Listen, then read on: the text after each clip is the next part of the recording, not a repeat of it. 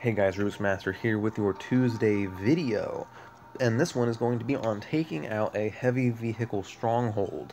Now that the event's over, I do have a little bit of motivation, now that I have snipers and a better understanding of how tokens work, to try and defeat these strongholds again. Now I still hold to saying that these strongholds are not worth the trouble. Just this one base I'm going to do now is going to cost me around 2,000 oil in repairs. And if you get a silver crate, you get 3 critical cards for 2 of your heavy vehicles. And the heavy vehicles I have unlocked, the Rhino and Abrams, I already have maxed out on crit cards pretty much. I have well over 1,000 crit cards for both of them. And they're both level 5 plus. So I'm going to get absolutely nothing out of this except the 32,000 metal, which you can get much faster and at much less cost if you just click through PvP bases until you find one to destroy, and those, if you get a silver crate, which you normally do, you're going to get around 14 critical cards, plus the chance at equipment, and you know, to me, these bases are not going to be worth it, but I'm going to go through and show y'all how to do them, and maybe you can build on my strategies and make it better, because like I said, this one is going to be a 2,000 oil repair from what I've seen. It may be a little worse this time, because I am going to be talking through it, and that always makes me worse. But, I mean, so you guys may be able to refine my tactics a little bit. Okay, we're going with an all-helicopter platoon, just like we did on the old bases. The only thing that's changed to make this worse, well, there's actually 4 things that have changed. So, in the previous base, the only things that could attack your helicopters was a machine gun turret here, and the infantry that spawned out of here, and a couple other little things here and there. They added 3 new machine gun turrets, and a salvo turret. So, our strategy is going to be to spawn in here, like normal, over here on the right, spawn pad, and attack that machine gun turret right off the bat. We're going to sit there and wait for the infantry to spawn and come to us. Then we're going to go around the left side here and hit that salvo turret first.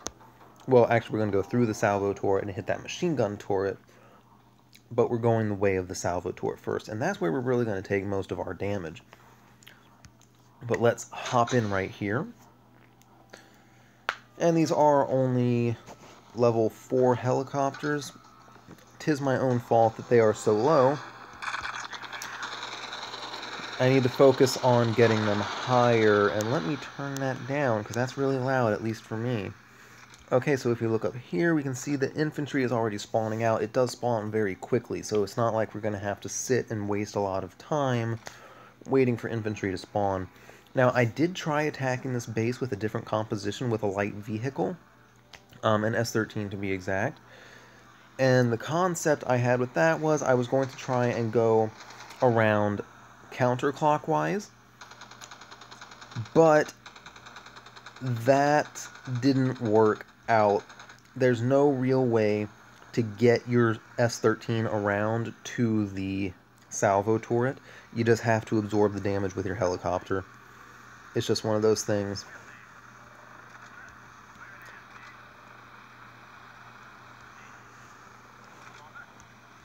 Okay, we're just going to try and put these guys in a line and then just fly them in. Hopefully they won't get hit quite as much.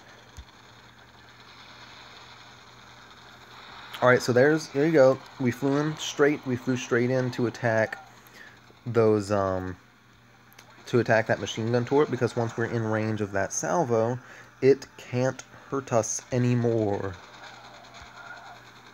Now we have these Humvees, and you're gonna need to watch your pathfinding on your helicopters, and it's not the helicopter's fault. This base just has a couple weird little turns and corners that, if you're not paying attention, your helicopters can jut out into enemy fire if you're not paying close enough attention. So this is about the well, no, it's not the extent of the damage, actually, because there's a lot of infantry over here accompanying this machine gun turret and Humvees. So we're going to come in, We're going to sustain a lot of damage. It's just one of those things that's going to happen. And we're just going to turn AI on and let these guys do their thing. Alright, here we go. This may actually be a little bit better of an attack than the one I did last time. It may be under 2,000 oil for the repair. But again, even if it's over 1,500 oil, it's just not worth the repetitive critical cards and the 32,000 metal that you get from... Okay, guys, y'all can stop attacking them. That's pointless. Just destroy these things and get your 100%. Come on. Alright, there we go. Now, you do have a chance of getting a gold crate, and a gold crate will give you more critical cards, and it will give you 5 gold as well, but that's not really worth it. So here we go. You get your silver crate, which gives you 3 critical cards of your 2 units, which for me are the Rhino and the Abrams, and I don't need them. So this was a complete waste for me. I got 32,000 metal, but I could have gotten that in far less time farming PvP bases with said helicopter platoon. I mean, if I wanted to be a real jerk about it, I would have clicked through until I found easy targets with my helicopter platoon and wrecked that PvP base. But I don't do that exclusively because since I do have the snipers, I do enjoy using my new platoon build, which is Abrams, S13s, and 2 snipers. So let's see what that repair cost is for this attack. Okay, that actually wasn't all that bad. It's 1,000 oil, so well, okay, it's 1,200 oil. I have a maximum capacity of 12,000 oil, so I could get in, I could get in 10 attacks. I could do 10 attacks with one fully recharged oil bar, giving me 320... Yeah, that's right. Had a brain fart there. 320,000 metal. That's just not a good payout, especially since I'm not getting critical cards I need. I'm only focusing on that metal. That metal is not a good enough payout.